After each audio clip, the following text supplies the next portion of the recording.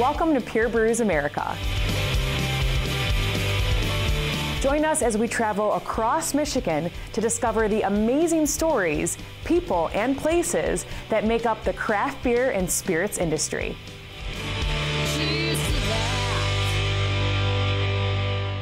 Thank you for joining us on this episode of Pure Brews America. I'm Kiera and this is Lisa, and we've got a lot of fun in store for you today. We sure do. So let's get the show started with our first story.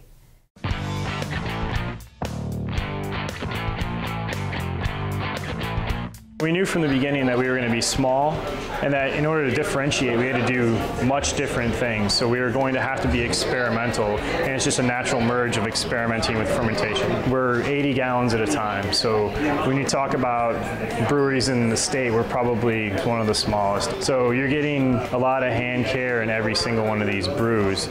Well, their whole idea is we want to make the most excellent beers we can. They tend to push the boundaries and push the envelope in terms of what they do, and they're just always experimenting. We're dorks here, so we serve our beer in beakers. The beer is really unique and really different and really good. Pink Tickler is one of those original ones that we did back in the club days, and it's been our best seller from the beginning. It's one of those things that's visually unique, the flavor is unique, it's not like any other beer you find on the market. Kakahayaka Onu is a Kona coffee stout. A lot of people have those, but we get really good ratings and feedback from that one. And the other one that's pretty popular that we keep around a lot is Clownpocalypse, which is a toasted coconut cream ale. We like to try out different things, so one of our beers is Trey Winey, so it's a Belgian triple brewed with Pinot Noir. So we're trying to pull flavors from different areas to try to make the best beer we can. Pontiac was just such a beautiful downtown. I mean, it's got the old buildings, the brick facades, and when we saw this place in particular with the exposed brick and the hardwood floors, we thought that this is the place that we have to be. It's a very just low-key, chill place to hang out. You can bring your kids here, play retro video games, just hang out and have a great time. And we offer quite a few unique things that a lot of places don't have all at the same time. So we only listen to vinyl here. Board games are a big pull as well. We have a board game night once a week on Wednesday nights, so a lot of people come out for that too. There's really no place like this with this kind of ambiance, this kind of feel. I mean, you look around and you see the artwork is just visually arresting, and the way that they have everything set up, I feel like they put a lot of attention to detail here. So to me, it's like that's the attention to quality and excellence that, you know, just shines through in everything they do, from the way it looks to the way it tastes to the way it feels, you know. We stopped by New Holland Brewing Company to find out about one of the most creative recycling programs in the craft beer industry. New Holland loves to reuse as much as they can, which led us to their Barrel Works project, where they take old oak barrels and turn them into works of art.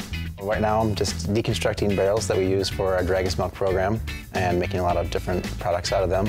Tap handles, openers, furniture, and then everything else that the pub needs. So we've got signs, we've got beach chairs, beach tables. I'll do full barrels with the top on it for tables. Did a lot of lighting for the Knickerbocker in Grand Rapids. Cool. Some shelving there, and I'm still pretty busy with that kind of stuff.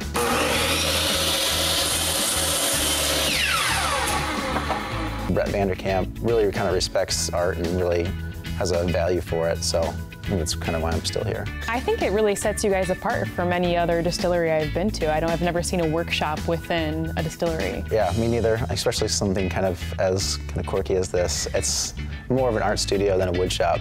Just lots of inspiration kind of hanging around and just lots of fun stuff going on. I have to ask you, your name, Coop, is it short for Cooper? Nope, no affiliation with my name at all. Started with... What's your name? My name is Steve. Hey, Steve. Everyone knows me as Coop. It's always been Coop since I've been here. But yeah, a person who builds a barrel is a Cooper. Oh, cool. So I was kind of deconstructing barrels. So I was the anti-Cooper, then just Cooper, then just Coop. And then we got name tags, and it was Coop. And now I don't think anyone really knows my real name. Stay tuned for more Pure Brews America. We'll be right back.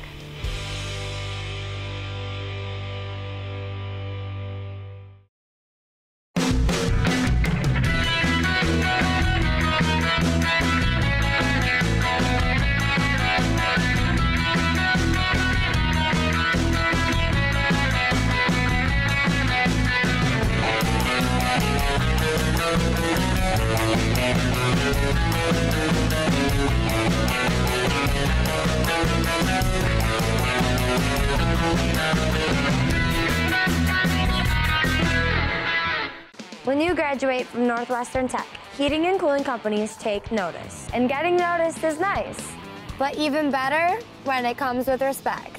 With a demand for HVAC techs and the type of money you can make in this industry, skilled tradespeople are getting the respect that they deserve. Hands-on training, experienced instructors, and thousands of Northwestern Tech graduates. In just 10.5 months, you can have the career and the respect you deserve.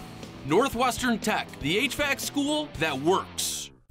Fundraising should be fresh, flavorful, and simple. We have the perfect solution at Hungry Howie's. Dough Raiser. Your team or school can sell paper pizza certificates that can be redeemed for 1 medium pizza at participating locations. We've been doing this fundraiser for about 4 years, and it's the easiest and best and most profitable fundraiser they have in Michigan. Go to doughraiser.com to learn more and sign up. Your next fundraiser comes with flavored crust. Welcome to Hungry Howie's Dough Raiser.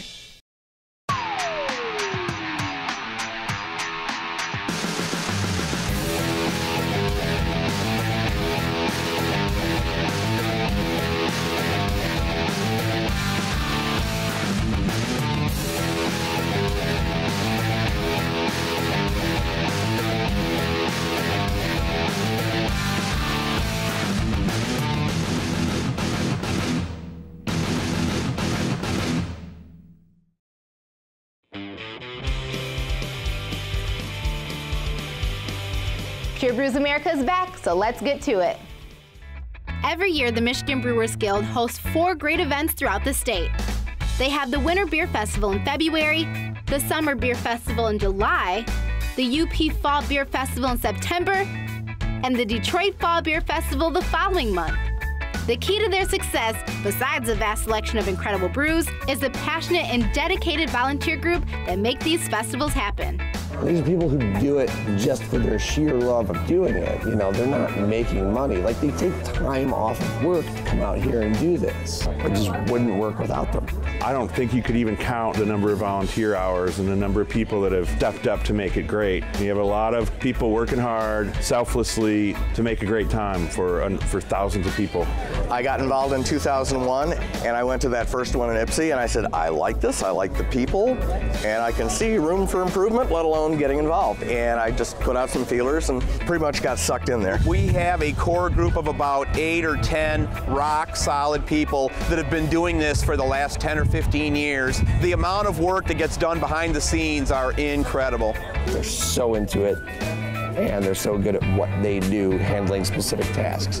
We've kind of improved from working with go-karts and hand delivering the kegs, and now we have them on skids and we move them out with forklifts. So we've improved the technology over the years, and we've really turned it into kind of a science to how efficiently we've become at it. You know, 1,000 beers is a lot of beers to move. Last night it got cold enough that we couldn't leave the beers out, so all of them had to go back into the shed. My team is most of the grounds organization. The layout of all the brewery tables, physically putting tables up, all of the banners, all of the hops, the flags, and then a whole lot of traffic management and just making sure that everything is flowing. Most of the grounds organization. We do all the tents and portable toilets and tables and chairs for many festivals across the state, but we do all the Michigan Brewers Guild. It's kind of my little niche because I love Michigan beer, so I've kind of put my heart and soul into trying to get my tents to all the brewers in the state. We do the Marquette, we do the Detroit, Ypsilanti in here. Scott Graham, Eric Bergerman do an awesome job, and we feel real fortunate just to be part of it. Everyone has a role that they have to do, and everyone does it incredibly well. That's kind of the secret to everything. Like, we all trust each other to do the job right. It just keeps growing and growing and growing. It's so hard to keep up with, but it's so exciting. It's so awesome. Legacy is definitely part of it. We try and, pass the torch as we can because, again, this is a long, ongoing process. It's going to involve, it already involves decades, and, if everything in Michigan goes well with the brewing community, many decades to come. Let's drink Michigan beer from coast to coast, from far to near. It's local and delicious, any styles that you wishes. Raise your glass and toast your friends. Let's drink Michigan beer. Let's settle up and head over to Draught Horse Brewery in Lyon Township. Honestly, we kind of have a country theme, but if you walk in on any given day, it's just going to be lively. There could be classic rock, country music going, a lot of beer getting poured, and happy people. But we have core beers, so we have like our Foundation IPA, our Totally Blonde, the Pelham Pale, 18-hand stout. A lot of them are horse related. But then we have some semi-cores like our Revere Red and the Chocolate Peanut Butter Stout, which was getting a lot of fame out there at the festivals, and a lot of people will drive here specifically for that.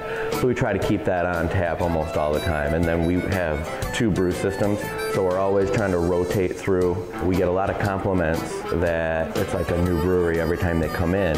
And if there didn't happen to be something that they were really into, they could go back to one of our cores, because those are always on tap. My wife and I have some 2 draft horses at our house that we ride. We always ride with beer. It was a natural fit to name it Draught Horse, but you'll notice that the draft is spelled like the Old English draft beer. Just kind of the play on words there. So Draught Horse Brewery was born before we ever even had a business plan. With my horses, we'll have them down at the hitching posts, because if you didn't notice, we have a couple of hitching posts for people to ride their horses up and have a beer on. We had some pictures, and I have a Percheron and a Clydesdale, and we've gotten a couple of cease and desists from Anheuser-Busch regarding having any sort of draft horse pictures associated with the brewery. You try to explain to them that they're my personal horses and they don't care, and they have some very deep pockets, so we had to remove a lot of the pictures of horses. Frankly, I don't really see a correlation. I don't think there's going to be any brand confusion, but again, we don't want to go up against the big guys. So. We'll have more great stories and tasty craft beverages when Pure Brews America returns.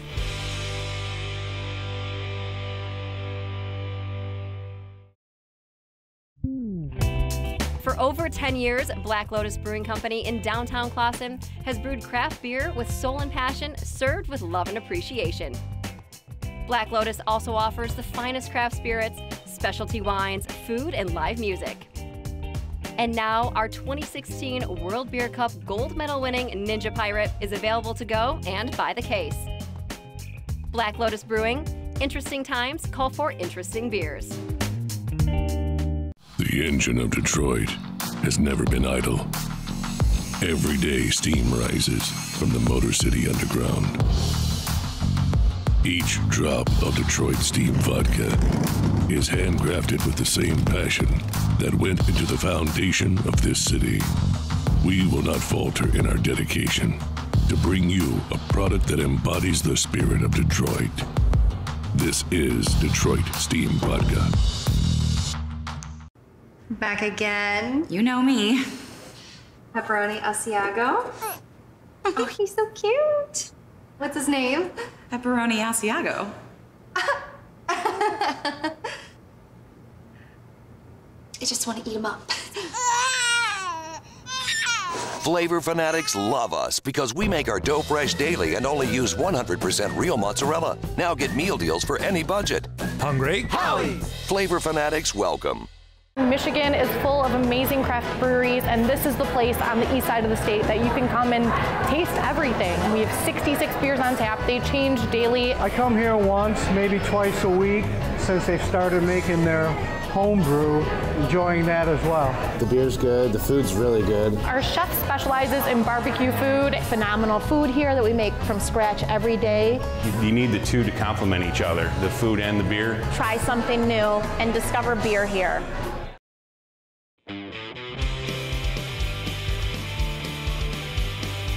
We're back. Thanks for watching Pure Brews America. It's time to meet more fascinating people in the craft beer world.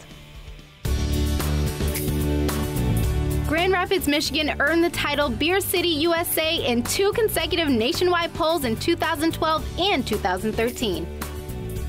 USA Today further validated the city's craft brewing leadership by naming it America's Best Beer Town in 2014 and Best Beer Scene in 2016. All this recent acclaim might make it seem that Grand Rapids is a relatively newcomer in the world of craft beer.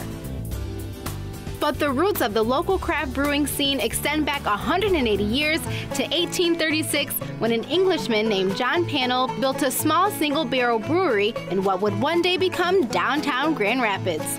Pannell later teamed up with German immigrant Christoph Kusterer, who brought German lagers to the city. Kusterer City Brewery was one of the 4 major breweries operating in Grand Rapids at the end of the Civil War in 1865. Several non-German brewers tried to crack the early Grand Rapids markets, but their ales and porters did not catch on. The city had 7 breweries in 1879, and they were all German lager producers. By the 1880s, Anheuser-Busch constructed an ice house here to aid in local distribution. That structure still stands downtown, and it's now the home of Grand Rapids Community Foundation. In response to this new competition, 4 local German breweries joined together to form Grand Rapids Brewing Company. Grand Rapids Brewing became famous for its silver foam lager. Its popularity helped the brewery grow into several block complex with a large bottling facility, an auditorium, and apartments. At the height of its success, Grand Rapids Brewing was producing 250,000 barrels of beer each year. That ended with the start of Prohibition. Grand Rapids Brewing and other local breweries either closed or shifted operations to other areas. Several new breweries tried to make a go of it after Prohibition, but the last one closed in 1951, kicking off a long dry spell for local beer lovers. Thirsts were finally quenched in 1997 when a pair of college classmates opened Canal Street Brewing. Today, that brewery is known as Founders Brewing Company and is recognized as one of the planet's biggest and best craft brewers. Since then, more than 40 additional breweries have opened on the Beer City Ale Trail, including a new Grand Rapids Brewing Company, which has recreated the classic silver foam lager for a new generation. From its humble beginnings over 180 years ago to its current global acclaim, the Grand Rapids beer scene has always inspired a passionate following. Today, fans from far and wide are becoming Beer City Brewsaders, traveling from one Grand Rapids brewery to the next with their Beer City passports in hand to earn a collectible t-shirt and the envy of all their friends. There are even more breweries and beer styles on the way to Grand Rapids in the future, so stay tuned for the next chapter in the rich and colorful history of Grand Rapids beer.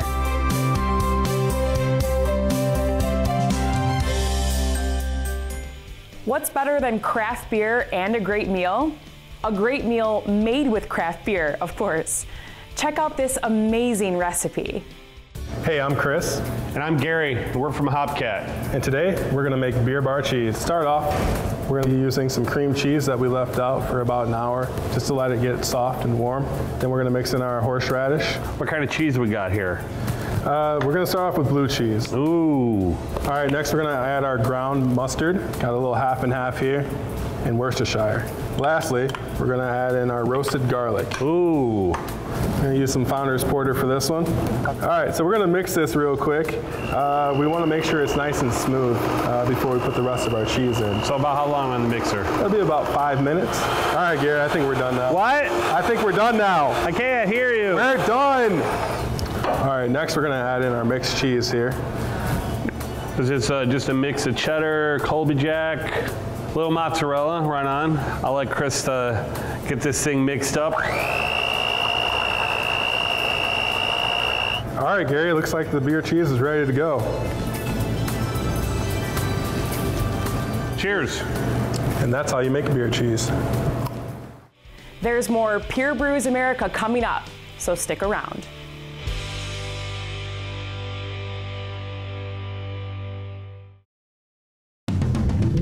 We don't frost brew our beer, and hot chicks won't appear if you drink it. Our beer doesn't come in a bow tie shaped can or need color indicators to tell you it's cold.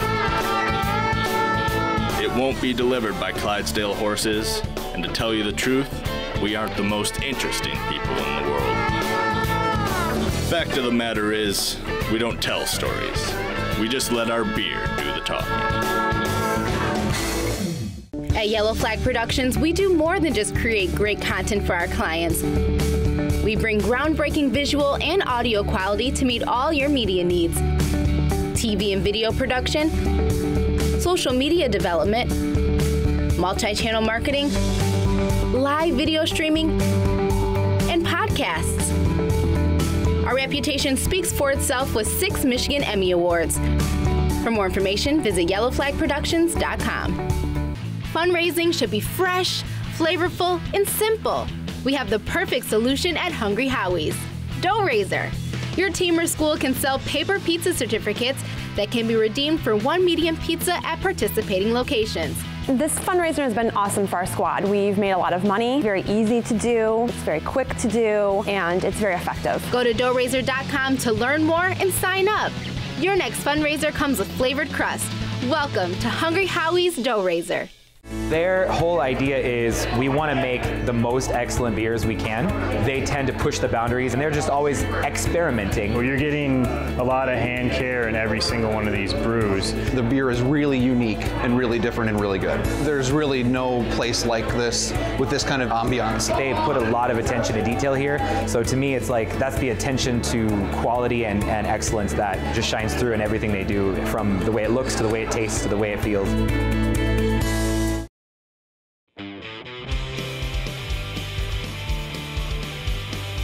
Welcome back to Pure Brews America. We've got another great behind-the-scenes story for you.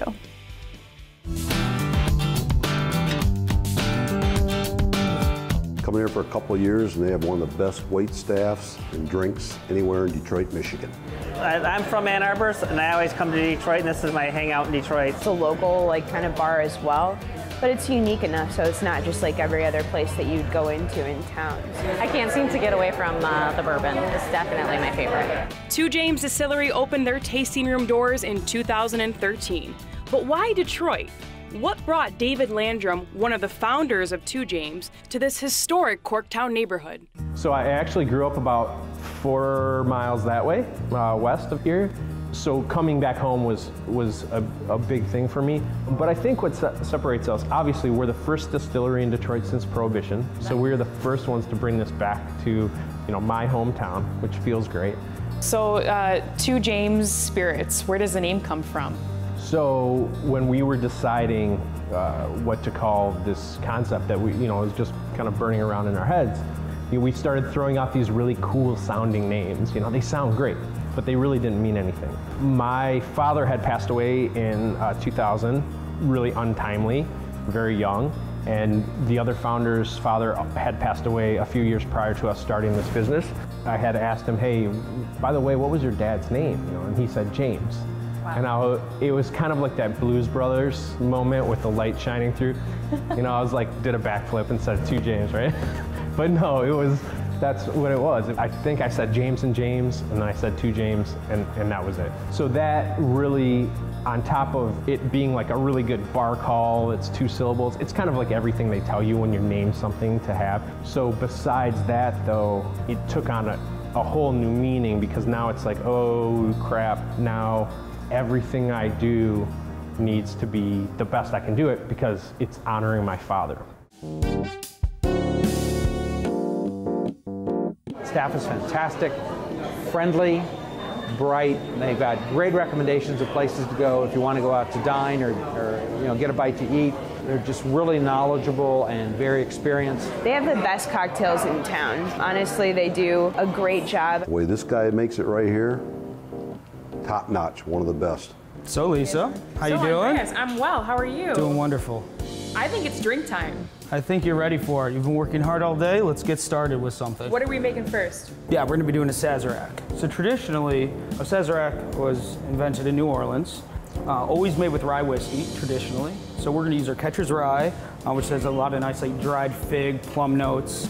It's not your average rye, it really shines through in a Sazerac. It's cool because we're also gonna be using our absinthe. So it's sort of like an all-inclusive resort. We have our absinthe and we have our rye. So we're gonna start with 1 Demerara sugar cube, some Peychaud bitters. So you're just gonna muddle that up.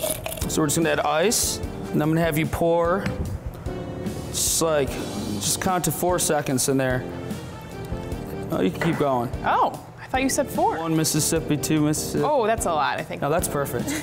So you can stir this. All right. Remember, just hold at the top like a little pencil. So I just put a little absinthe in here. We're just gonna do a little absinthe rinse. Now, absinthe is pretty strong, isn't it? It is. Ours is 120 proof. It's an old traditional French recipe. So then we're just gonna slowly pour that in the glass that's rinsed with the absinthe. Little lemon peel in there. And there, you got a little Sazerac. Delicious. I just love drinking these, any setting, you know. It sort of brings you back, like I'm in New Orleans or something. It has like a heritage kind of feel. Absolutely.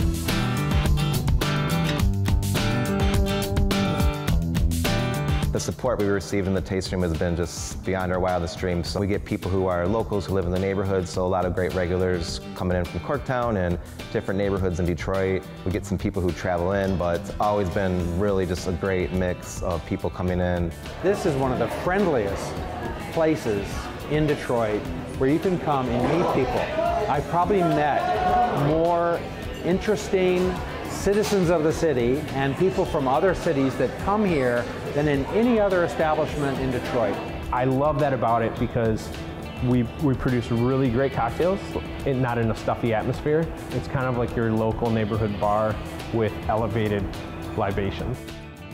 Today we're at Planet Comicon. This is the largest comic sci-fi convention in Kansas City, Missouri. We're really excited to be here.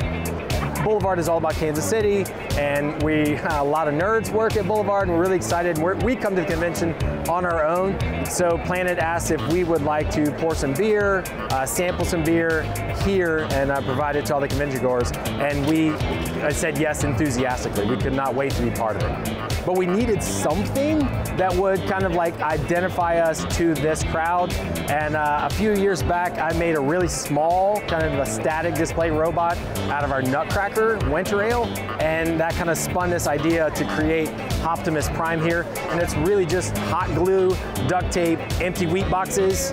A lot of people have asked what happened to the beer in these boxes, and I told them that drinking all the beer is what gave me the idea to make this robot. I will tell you my favorite part is the can launcher, because the brewery was like, well, we don't want you to put a violent robot there. And I was like, no, Optimus Prime isn't here to kill, he's the destroyer of thirst. Unfiltered wheat, which is what Optimus Prime is made of, that's our most well-known and beloved beer here in Kansas City. We've been operating since 1989. It was the first brewery to operate in Kansas City since the late 60s. Boulevard kind of dominated the scene for a long time, only because there weren't a lot of people making beer. And now I think Kansas City has like 35 smaller craft breweries that are making beer, and they're good. They're making really good beer. Kansas City has adopted craft beer as kind of their own, and that makes us really happy, and we're proud to be part of that. Well, that's all the time we have for this episode. We hope you enjoyed the show. You can find out more about us on our website, purebrewsamerica.com. And make sure you follow us on social media. Thanks for watching. We'll see you next time.